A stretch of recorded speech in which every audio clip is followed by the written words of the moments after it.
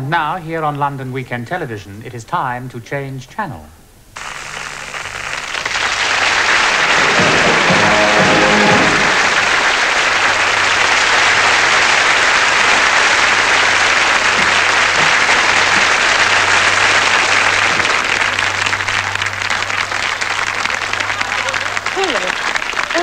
To That's Bernard Braden's show, really. The programme where distressed viewers write and tell us the terrible time they've had dealing with smarmy con men, and we laugh at them. Cyril? Esther, I need a viewer in Newcastle under Grime who sent us this unusual...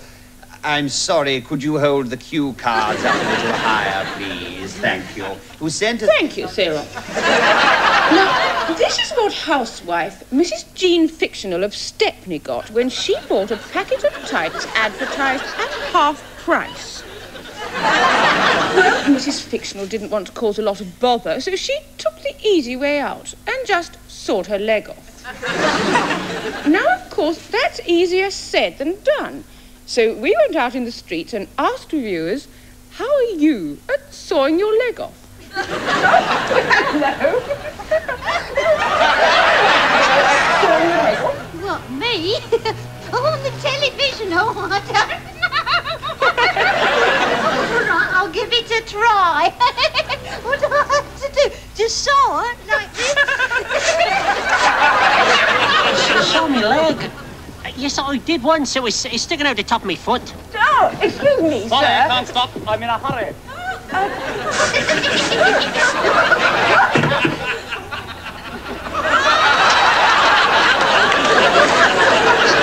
Is this the saw, is it? No, that's my other set of teeth.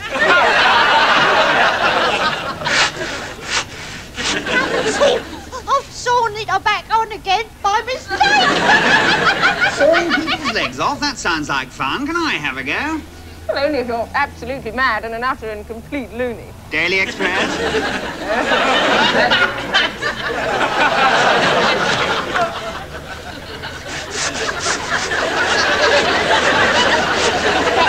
Now, I think so, somehow.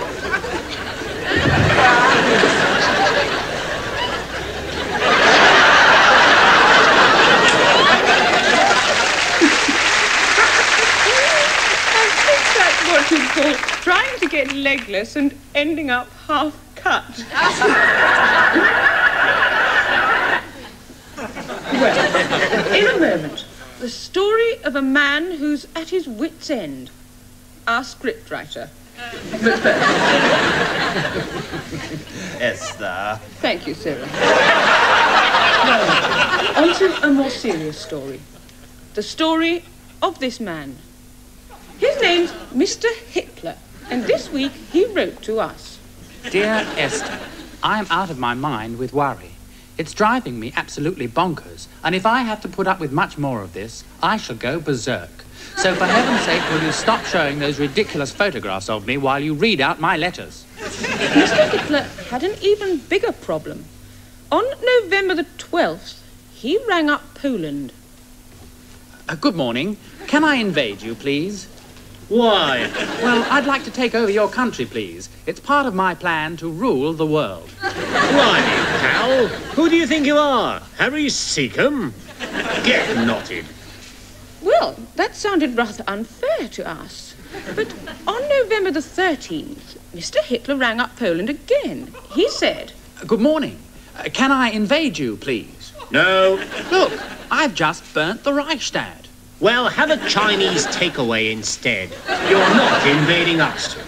Things weren't going very well for Mr. Hitler. On the 3rd of December, he marched into Warsaw, but found the place had changed. I thought this was Poland. Sorry, pal. Poland's gone bankrupt and has been wound up by the courts. We're operating under the name of Hawaii now. Aloha. See? I give up. Mr. Hitler had had enough. So, in the end, he left Poland, went away, and invaded Beatrice Krint of Chingford instead. So, be warned, ladies and gentlemen.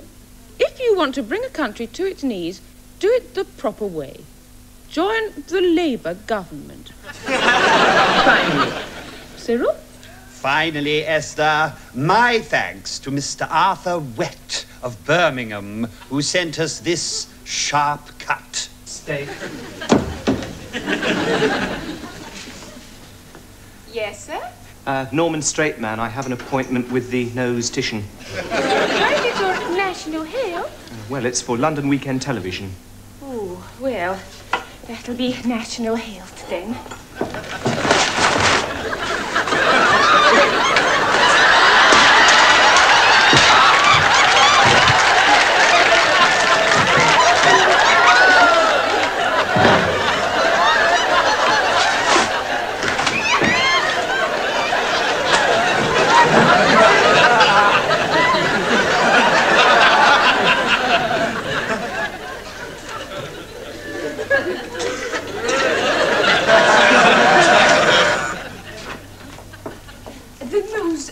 Will see you now.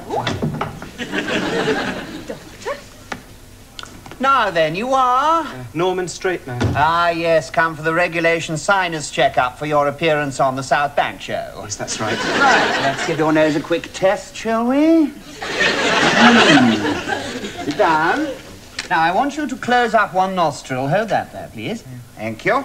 Now then, I want you to smell this letter. Why? No, it's an S. Now try this one. Give it a good sniff. Oh. No, wrong again. It's an N. See, N, there, N. N. Now then, this one. Ah. No, it's an M. Not too good on those, are we? Just find out. Now, I just want you to have a look at this chart and tell me what you can see on it. O. R-O-R-A. O-O-R-O-R-A. O-R-O-R-O-O-R-O-R-A. Thank you. Sorry about that, but it is cheaper than buying her a Worthel's record. Now then, let's have a look at the old nose. Glasses off, please. There we are. Now then, this is a British Rail pork pie. What's the candidate? Don't worry about that. It's his birthday tomorrow. Right. Now then, I want you to tell me when you can smell it properly. No. How's that? No, still nothing. Right, let's try this one.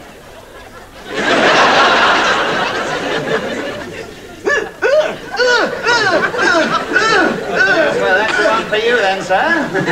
You obviously have complete sinal congestion, ideal conditions for a conversation with Melvin Bragg.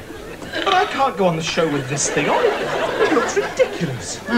Well, you can always try a set of contact nostrils. Contact nostrils? Oh, yes. I wear them myself. Look.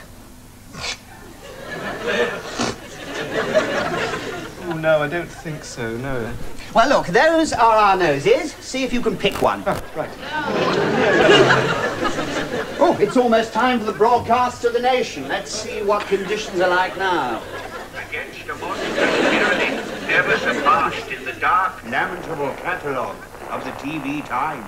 Even as I impersonate this voice to you today, I have to report that the 4 cameramen who bravely attempted to stay awake during an interview with Antonia Fraser are still not responding to buckets of cold water. But are we downhearted? I can answer that in one word. Yes. We shall fight on. We shall stand up to the soporific forces of late-night Saturday viewing. Where to meet them? Square on. Never to surrender to the boredom of their...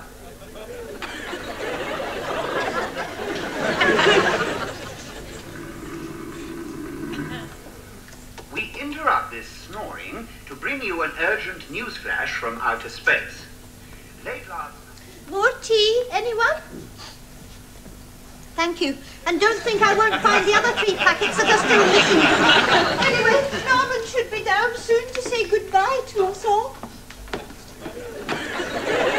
Well, I'm ready, everybody. Oh, Norman, if only were rich. If only we had some money put by. You could buy yourself out of this wretched South Bank shoe.